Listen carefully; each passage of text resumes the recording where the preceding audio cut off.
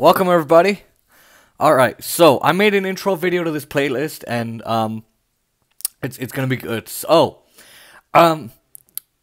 here's what we're gonna cover today. So we're gonna cover a couple parts. And we're gonna cover the nursing home deaths, which is this video, and then the next video it's gonna be something else, and I'm gonna tell you at the end. So what happened during the pandemic in New York? All over the country. Well, first let's start over the country. Trump was terrible. And he basically beat himself in the election because he mishandled the pandemic. And just getting a notification about my hockey team, Golden Knights. You'll see the post-game coverage coming up on Wednesday. Essentially, they so across the country, we didn't have enough PPE. We didn't have enough testing kits. We didn't have enough hospital beds. We didn't have enough ventilators. We didn't have anything, or whatever they're called. We didn't have nothing. And essentially, Governor Cuomo was doing a bunch of scandals and cover-ups and crap, all kinds of crap, so that to protect his people. But essentially what he did was, one of the main people he actually protected was his donors. So Andrew Cuomo, and I'm going to go over why this happened. Andrew Cuomo realized that there were too many people with COVID positive test results. So what Andrew Cuomo does is, in a sense, right, Andrew Cuomo gets into it and he says, okay, we're going to take all these people who are COVID positive, and we're going to put them into nursing homes.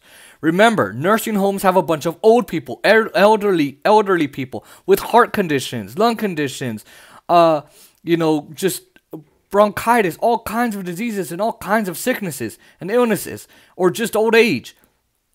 Their hearts and their immune systems and all of that are not strong enough to handle most sicknesses, let alone a deadly virus no one knows anything about.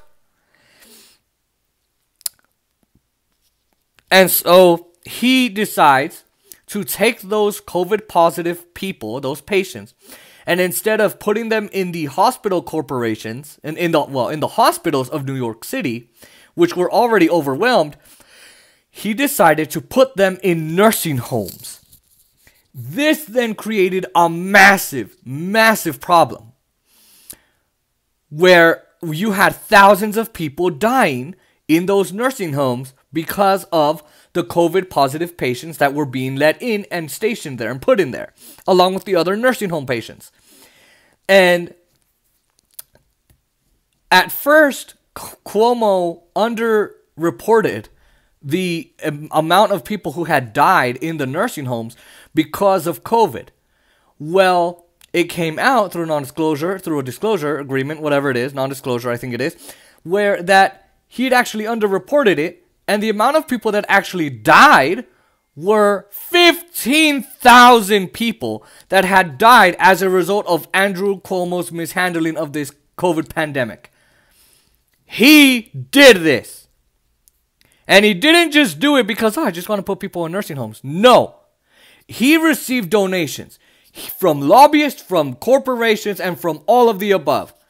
And this is part of why it sucks that he got so much media attention from CNN and the rest of the press who didn't do their goddamn jobs.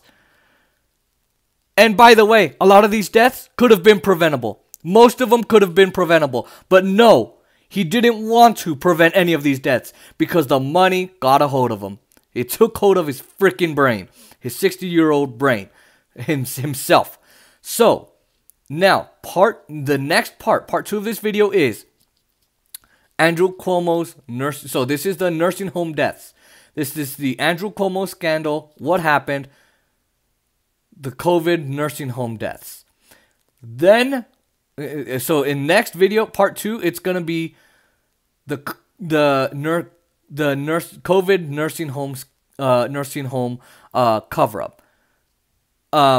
So that's, or it might just be Andrew Cuomo's nursing home cover-up. I don't know what I'll call it. It'll probably be called that.